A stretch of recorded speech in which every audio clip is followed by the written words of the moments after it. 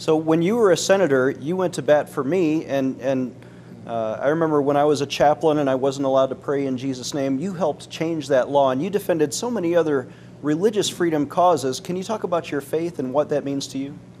Well, it's a long story, but I didn't come to know the Lord till I was 25 years old. But the journey since then has been fantastic. My wife and I talk about that a lot. We don't think we would be together if the Lord didn't hold us together during a lot of hard times. But you do the Proverbs tell us to seek wisdom, and that the wisdom comes from the Lord. And I'm just convinced that the ability to understand our country and what made it so exceptional, you really have to see it through a spiritual lens and a faith lens, because that's the way our founders looked at it.